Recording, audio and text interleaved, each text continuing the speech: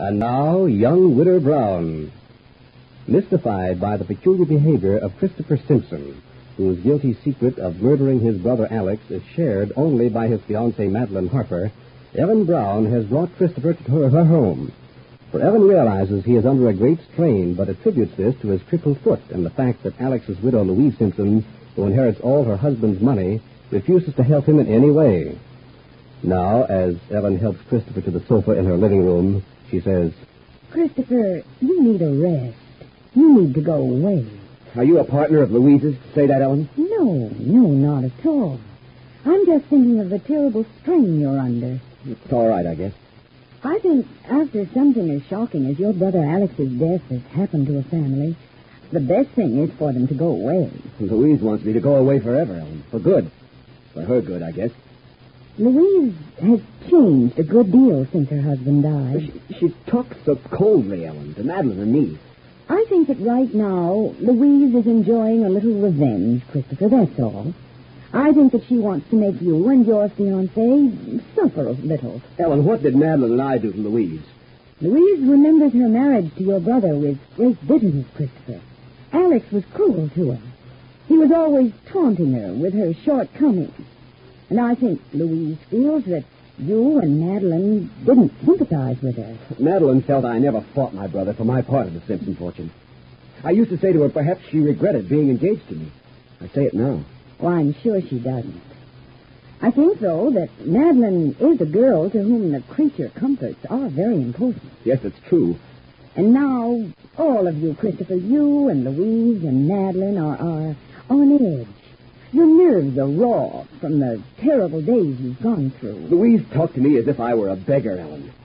After all, I am Christopher Simpson. My father founded this county.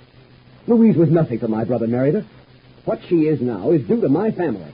None of her doing makes her the wealthy woman she is now. I know, Christopher. Oh, it's always been like this, though. People look down on me. People say, poor Christopher. His father was right to leave all the money to Alex. But what about now? Surely I have a right to fight for my inheritance. Have you talked it over with a lawyer, Christopher? I want to see Herbert Temple about it, Ellen. I have to. Surely there's some justice. Of course. Louise thinks that now, with my crippled foot, I can still go back to Chicago. Ellen, I can't. I can't work. I'm helpless. She should have died. Christopher. She should have died with Alex.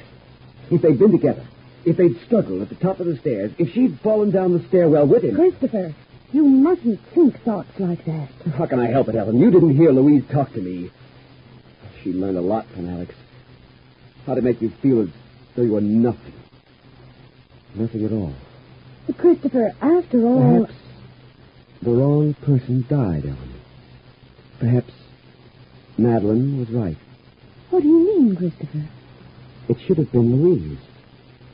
Louise should have died. It should have been Louise. Christopher. Christopher. What? I'm sorry, Ellen. Things sort of blacked out again. I haven't slept well, you know. You seemed a little absent-minded for a moment, that's all. Perhaps I relax here, Ellen. Perhaps I relax too much. I'd better go back to the house. No, wait a while, Christopher. Why? Why do you want me to wait? So that I'll talk some more? Are you spying on me, Ellen? Christopher, you asked to come here. You telephoned me and asked me to come and pick you up at the house. Remember that, please. I don't trust anyone, Ellen. I want to go home. I'm a cripple. You have to help me. Of course I'll help you, Christopher. I thought you were a friend. But you're not. You're a spy, Ellen. You're on Louise's side. You're wrong, Christopher. I'm not a spy, and I'm on no one's side. Come, I'll help you get home. Being here isn't doing you any good.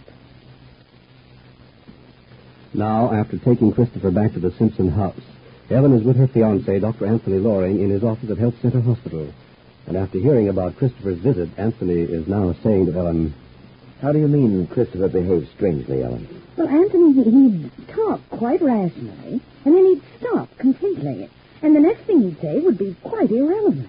You mean he blacked out for a bit and then came to? Something like that. He didn't close his eyes, he didn't faint or anything, but he did seem far away. Was he conscious of it? Yes.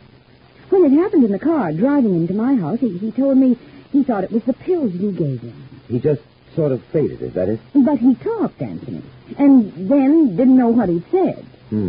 Which is bad, because he accused me of spying. Of spying? Yes.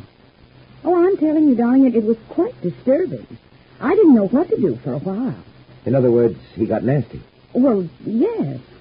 But you know how Christopher is, sort of pale about everything. I think he's liable to become really ill mentally. He had that strange look about him. Nothing about the Simpsons would surprise me. Anthony, did you know that it was Alex who shot Christopher in the foot? Alex? No. I knew they'd been on a hunting trip and that there'd been an accident. Well, Christopher said it was Alex who shot him in the foot. And when he said it, he didn't seem to leave much room for it being an accident. Oh? That was when he blacked out the first time. He was very bitter about it. And then he asked me what he'd said. Peculiar. Well, I don't know.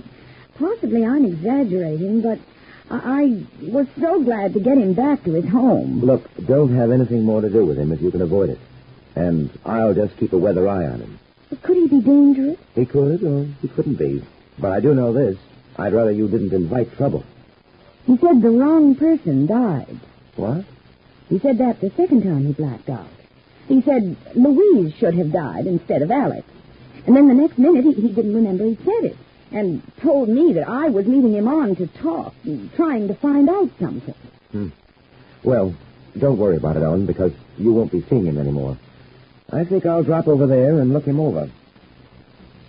Meanwhile, at the Simpson house, Marilyn Harper is leaving after her argument with Louise, and as she comes out on the lower terrace, she finds Christopher where Ellen left him, his eyes closed.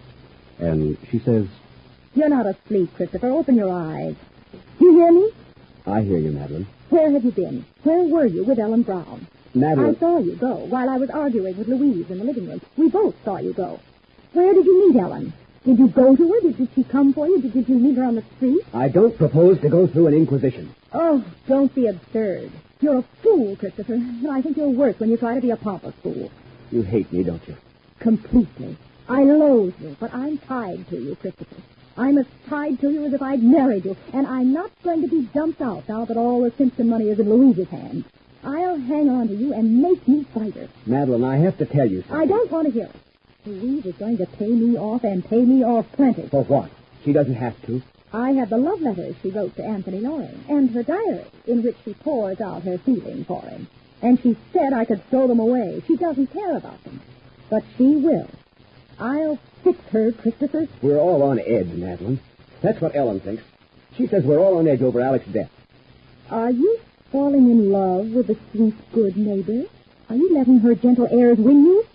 Are you talking, Christopher? Are you talking too much? Madeline. What did you tell Ellen Brown? I didn't tell her anything. Are you weakening, Christopher? Are you looking for a sympathetic ear? For somebody to confess to?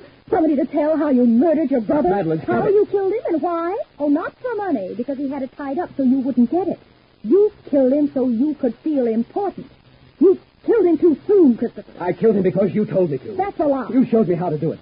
You talked about the stairwell, about making him jump from the top landing down the stairwell. You did, Madeline. You put it in my mind. You did it too soon. If you'd waited, it would have been all right, but now it's all to do again. No. All to do again, Christopher.